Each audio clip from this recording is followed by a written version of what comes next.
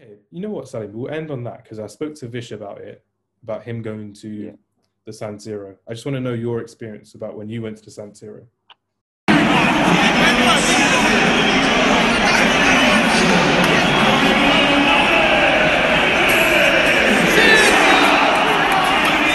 Yeah, it's quite a long story actually how we didn't get in at one point and stuff, but I think I'll probably go into that another time.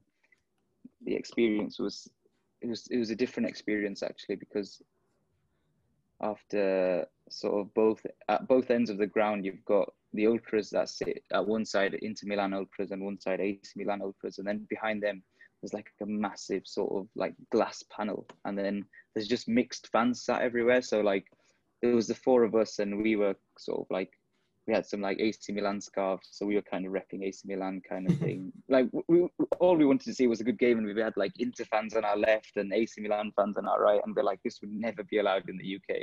Definitely. Like literally 0% chance of me sat next to like a Birmingham City fan without getting one of us getting beaten up or something. Or me, the Man And City yeah, fan at Old Trafford or something like that, just mixed half and half scarves, that type of thing. yeah, that it's not going to happen.